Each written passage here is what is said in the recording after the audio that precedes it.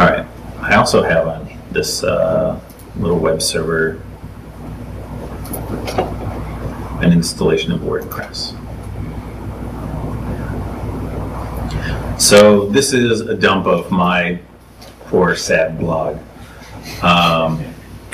It looks better on the web. I don't use this skin, thankfully.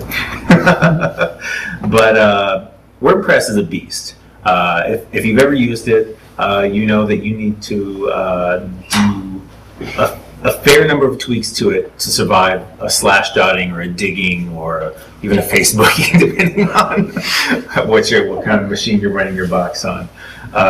It's great software, but as it turns out, it has a few things that you need to change about it out of the box to improve its scalability. So we're going to create a Xdebug output here. And the trigger in Xdebug to create a grind file is to put the query string value Xdebug profile with no value. It runs, creates that. That's a random image. It changes every time it goes up. That's that deal. And let's have another look at our grinds. Okay, there's our grind file.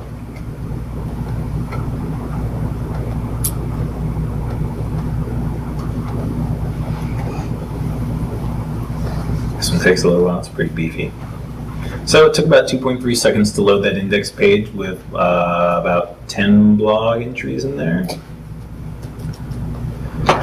And let's sort things by the most, we're already sorted by the most expensive functions added up by all the times they were executed. And it looks like apply filters is pretty expensive. Sanitize post, a bunch of, you see more colors here, a bunch of functions. WordPress is highly procedural because it needs to be PHP 4 compatible. But it does, as you see here in the green, have some objects built in there. Not a lot. So mostly looks like templating and output stuff, which is reasonable. I mean, it's a CMS. Let's have a look at this in Kcache grind and see what's really going on.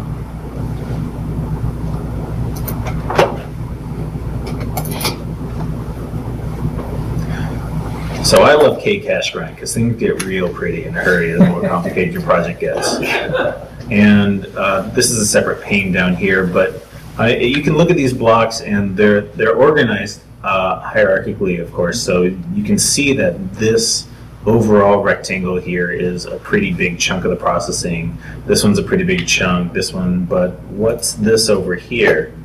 Anytime you see a large chunk of solid color, that took a long time, and it may be worth looking into. So let's have a look at that. Okay, so what we're doing here is it looks like we're loading the config file.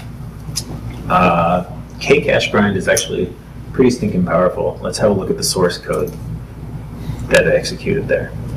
And line by line, what this does is tells us how much execution time. Right now it's telling us the percentage of the absolute execution time that each line took. So just executing this PHP file took 55% of this entire blog page load. Scrolling down here, you can see which lines are more expensive. Preg match was one of the more expensive lines in this file. They have a timer that appears to take a decent chunk of time. Ironic. Looks like they're instantiating their database, and that's probably the most expensive call so far. So this is a very valuable tool. I think if you run this on any one of your pages, you can see, you can optimize one, maybe two lines right off the bat. Find better ways to do one of the things you're doing.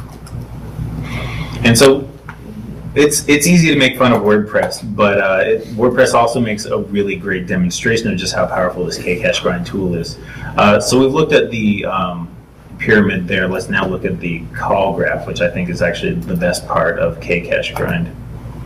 So what we have here is a visual map of the entire call world of this script, and it breaks down with that little tiny bar there showing you how much execution time each node took.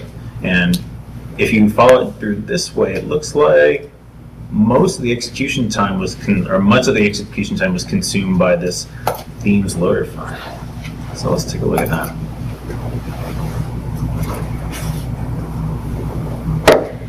So by double-clicking that, it made it appear in the callee map on top. And we're seeing a lot of the stuff we saw before. Apply filters. If I mouse over just the right point here, we can use the call graph down below to see where I clicked. Okay, so that's apply filters. This one's sidebars, whatnot. So WordPress spends a lot of time, of course, building the display out for you. There's no caching whatsoever running on this server, so every single page load sends you through this whole process. If you install the basic WordPress caching plugin, a lot of the stuff goes away, which is really nice. But that's an illustration of the sort of things you can do with a Kcache grind tool.